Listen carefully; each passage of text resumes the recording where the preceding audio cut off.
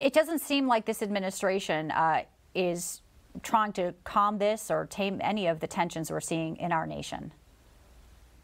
Well, they're not, and you're right, there's a dramatic difference. This week we had a peaceful protest on the Mall. 300,000 people came out to stand for Israel. I took part in the March for Israel, and it was peaceful and calm and united.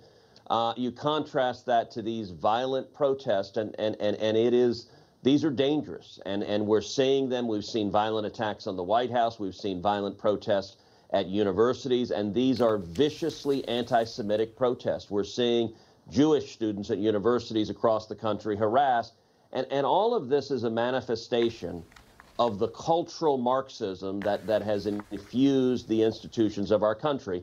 And just this week, I have a brand new book that just came out, yes. Unwoke, How to Defeat Cultural Marxism in America. And this book, it's rushed to the top of the bestsellers. This book breaks down, it explains what's happening right now, why we're seeing these horribly anti-Semitic protests, why we're seeing every major institution in our country, universities, K through 12 education, journalism, big business, big tech, entertainment, science, all of them have been captured by the radical left. And this book, Unwoke, explains how that happened, how they took it over from the inside, but then critically, it lays out a clear, practical battle plan for how we take the institutions back. The tangible takeaways. And if we don't take our institutions back, we will lose our country. Clearly, it's already in progress here if you look at what's unfolding. Yeah, that's real tangible takeaways for readers. It's getting rave reviews, so congratulations on Unwoke, Senator. I do want to play a little bit of some of those protesters outside. This is someone who was interviewed talking about why they were there. They actually said it was peaceful. Let's play this soundbite. Oh, we don't have the soundbite, but they basically said, we are peaceful. Video shows otherwise. We are in front of the DNC right now, and they're holding a fancy gala. So there's also sort of an interesting cultural thing here going on where it comes to, they're trying to attack the elites, if you will, in this country. But I will also get your reaction to the standalone aid bill for Israel that the House passed and then the Senate did not. What message do you think this sends to our strongest ally, Israel, and why do you think that was such a bad move not to get that? It could be on the president's desk for signature right now, Senator Cruz. Yeah.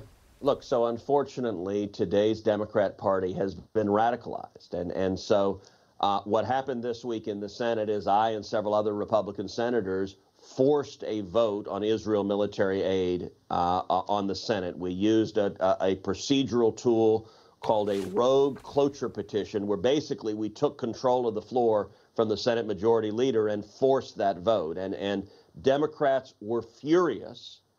But then, sadly, they ended up voting, and every single Democrat, all of them, voted against providing emergency military aid to Israel. Israel is at war right now. They are in a war for their very existence. They are fighting to eliminate Hamas. It is a battle between civilization and terror. And the Democrats, their view, they put partisan politics above everything. And so all of them voted no. I thought it was disgraceful. And I'll tell you, part of the reason that they voted no, it goes back to exactly what I talk about in the new book, Unwoke, which is in the chapter on journalism. Our corporate media has abandoned the role of actually reporting on news, and it is now simply a propagandist. And so the Democrats can all vote against military aid to Israel. Why? Because they know it will not end up on the 6 o'clock news. They know that CNN will not report on it. They know the New York Times will not report on it. So their voters will never hear about it. And it's why instead they're more afraid of the radical anti-Semites on the left. They're more afraid of the Squad. And they also want to use Israel aid to leverage their other partisan objectives. And so it was a really sad moment to see every single Senate Democrat vote against Israel military aid.